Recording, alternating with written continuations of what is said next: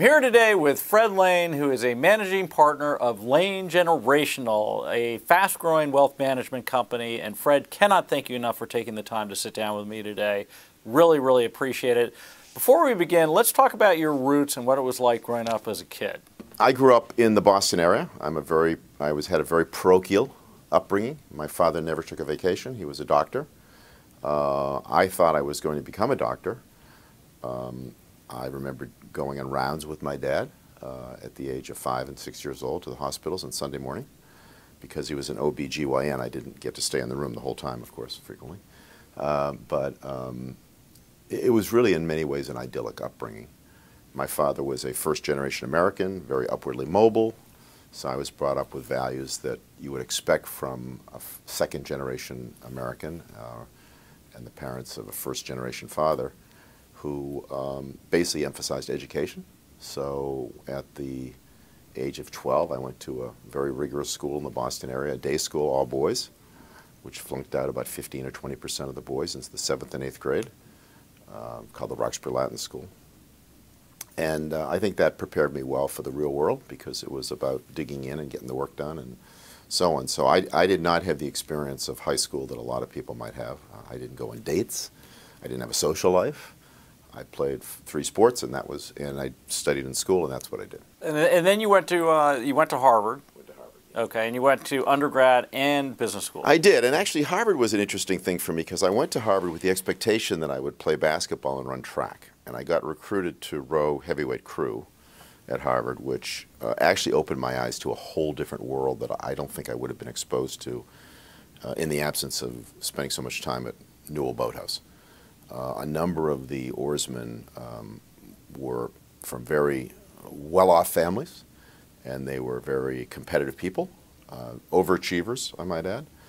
And a number of them said to me, "You should go to business school." And that made a big difference to me. And I said, well, gee, if everybody's telling me this, maybe I should explore that. So I did apply to Harvard Business School, and fortunately I got in. And I went directly from Harvard College to Harvard Business School. So I was in school essentially for 6 years, and then I went to the business world. And how did you find your way to DLJ? It's great because we interviewed Tony James not too long ago, and he gave us his story. But how did you find your way to DLJ? Tony, who was a Baker Scholar at Harvard Business School, the fact that he went there was either crazy or incredibly prescient on his part. But of course, he made a big difference in the growth of the firm and the success of the firm. A huge difference. When we arrived at DLJ, and I went there a year later, I had actually been recommended by a very good friend of mine, a venture capitalist here in New York named Art Spinner. So I think I was the 8th or 9th or 10th investment banker to join DLJ. We had some very bright people.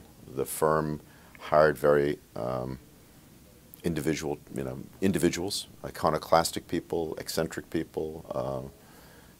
And it was really a wonderful experience for me, a life experience. And of course, Tony and I, unbeknownst to us at the time, were in the right place at the right time in terms of the growth of investment banking. Fred, when and how did you decide to go into investment banking? So people sometimes will say, well, gee, you were so smart to get in the investment banking business. Well, first, I didn't get in the investment banking business because I was so smart. I got in the business because, A, they'd have me, and B, I thought it would be very, very interesting after working in the world of public accounting, which I had done for 3 years after Harvard Business School. And I found it to be such a fun business. I never felt I really worked a day in my life after being in public accounting. And I liked public accounting, but this was just a lot of fun. The variety of companies, the variety of personalities, the nature of the transactions, the importance of the transactions, the fact that you were looking forward in the business. Let me ask you this. In terms of investment banking today to the days when you got into it, a lot has changed. I mean, my gosh, the regulation today is unbelievable. And is it necessary? Probably in many ways. But would you advise young people today to get into banking? When Tony went to DLJ, he knew he could make a difference. When I joined DLJ, within a few years, I could see that I was making a difference.